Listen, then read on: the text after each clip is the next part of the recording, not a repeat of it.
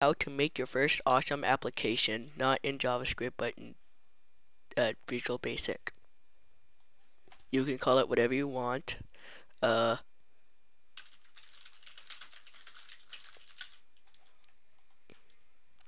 looks good. And go ahead and go. It's creating the project. If this just pops up, don't click that, because that's always going to happen. Alrighty, first off, what we want to do is get a button and a text box. Now, I have had this occurrence before. They'll say, hey, it's not going away. They click this button. However, it is not showing up the toolbox anymore. Just go here, type in toolbox, view toolbox, and it's back. Go ahead and pin that. And go ahead and set up your design, whatever you want.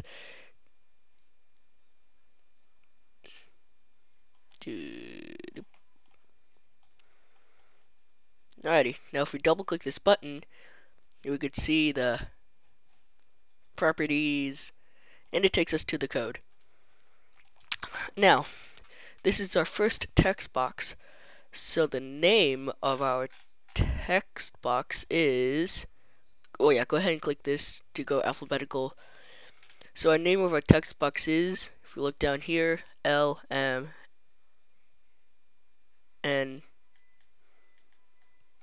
Crud. Oh, that is. Name is textbox1 dot. Yeah, it's textbox1. You could call it textbox. Ready. Now we can go into the code, and we could do textbox tab dot text equals hoy. Now, basically, what this is saying is textbox this dot text, meaning the text in the text box, equals whatever the heck the string is. You can also do string dim string as string it hold on string, it's just not used. If we do string this, oh yeah, I forgot to tell you, you can't do it like this or else you'll get confused. And now, since this is erroring, saying that this does not have an assigned value, so just go ahead and do hoy. Start up the application. We click it. No matter what, it says hoy. Now, today we're going to do an if statement. So, if textbox1 dot text equals lol. This is just basically saying if textbox1 dot text, meaning the text in textbox1, has lol in it, as everything in it, then we're going to say textbox dot text equals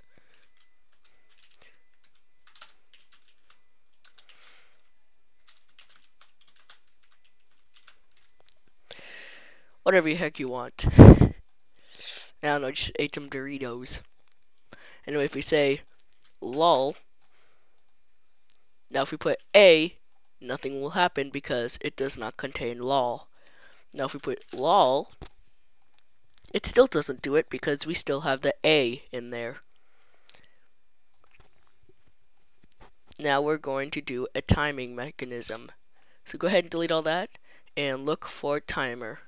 You can also do timer, and there it is. Now if we double click this, we can type in the code in here. So if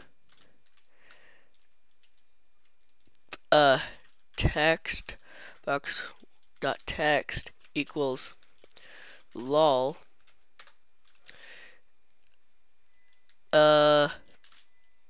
text box dot text equals 360 no scope. Alrighty. Now we could do else, and we could just copy and paste this. Now this timer is not enabled, meaning that this will not turn on. So we gotta go to the button. You can double click it or go to this VB and just simply type in timer 1, which is the name of the timer, as you can see down here, dot start. That starts the timer. If we go here, doop. Now you could do an else if, such as else if Control V. What the heck? Else, okay, so if that equals 360 no scope, I would like to say text box dot text equals dirtitos. So I'm going to explain what this is doing right now. It is saying if text box 1 equals lol, change it to 360 no scope, and if it's 360 no scope, change it to Doritos. If it's not lol or 360 no scope, then just put lol, and then that refers to next time it ticks, lol. So therefore it creates a loop statement that we could just do. You can also change the interval timer, such as doop doop.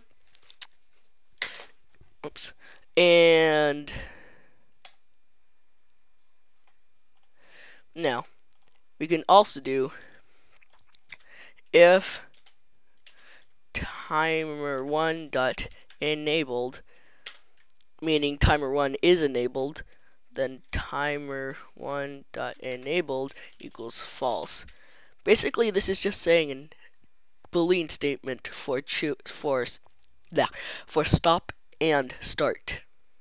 So else timer 1 dot start dot enabled equals true. This case, we start it, doop, lol, 360 no scope. Well, now you can also put more of them in here if you just copy and paste. However, you will need to change then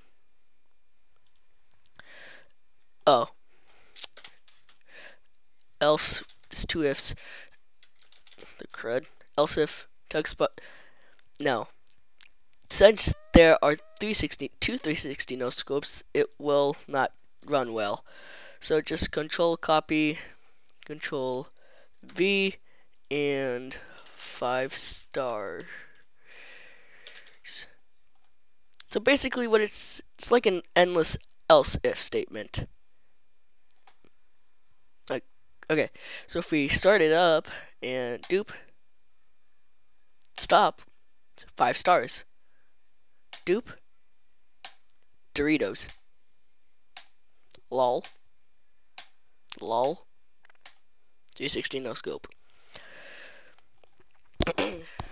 So go ahead and save that, save all, and you basically have your first application. Alrighty, thank you for joining me, and I will see you later. I will also make more videos on C#, Visual Basic, HTML, and C. So thank you and have a wonderful day.